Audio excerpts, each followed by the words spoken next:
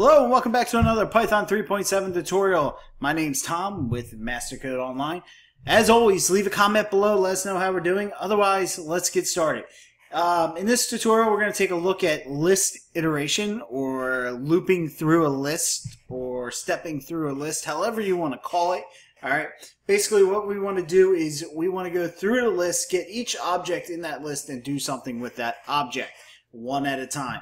Alright, so let's go ahead and get started and take a look at it. Let's create a list. So we're going to say A is going to represent that list, and we're going to assign it to the list, and we're going to say master, and then we'll do code, and we'll do online. Alright, so we'll close out that list. And now let's go ahead and take a look at how we would step through and do something with that each time. Well, let's go ahead and say we're going to print each string in the list. So we say for. So basically we're saying, hey, Python, we want to do a for loop. All right. Then we're going to say temp. All right. This is a temporary variable, so I named it temp. Normally I name them item when I'm doing stuff with Django or X. But I'll call it temp so you guys remember it's a temporary variable. It just temporarily holds each object as it loops through. And then in like that, basically say, hey, temporary variable in the, and then list. Alright, so this is why Python's so easy. Alright, so for temporary variable in a list up here, alright, hit return, tab in, or 4 spaces, and then go print temp. Alright, then we hit return, and we got master code online. So what happened there? Well, Python went through each object in the list and did what we told it to do here. It said, alright, print master, print code, print online. So there you go. It looped through each one of them.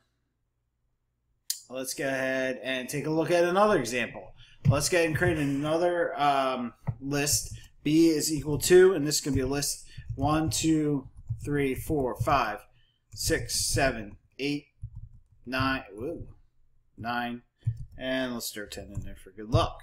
Alright, so let's go ahead and take a look at this. What we're going to do is we're going to loop through and get the sum of all the numbers. Now, we already know we could use sum like this and get that. Alright, so it's 55. That's the number we're trying to hit. But we're going to use a for loop for practice. So let's go ahead and create a variable to hold our count as we count through the for loop, or count through each object in the for loop. Now we're going to say, hey, Python, we want to perform my for loop. Then we're going to say x is our temporary variable. Then we're going to say in what object? The B object, which is the list up here. Put our colon, come down, tab or 4 spaces. Then we're going to say total plus equals x. So basically we're saying, hey, total, we're going to add x to it and then assign the new value back to total. Alright, so we've seen this before too with the addition assignment operator. Go ahead and hit return, and we'll go ahead and call total. What did we get? We got 55. Alright, now we didn't see anything really happen in here, but we can go a little bit further and do this one more time, and so you guys can see what's going on.